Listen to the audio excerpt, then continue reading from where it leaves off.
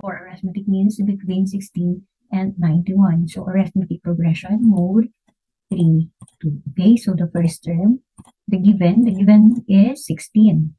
16 ang ating first term. And the second, 91. So 91 is pang ilang term?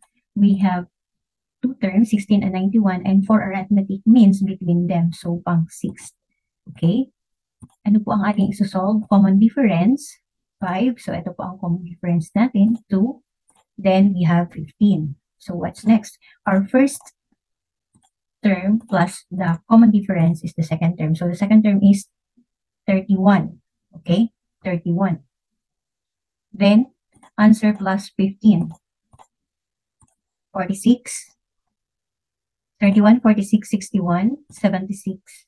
And the next is 91, which is the last term. Okay? So the answer is 31, 46, 61, and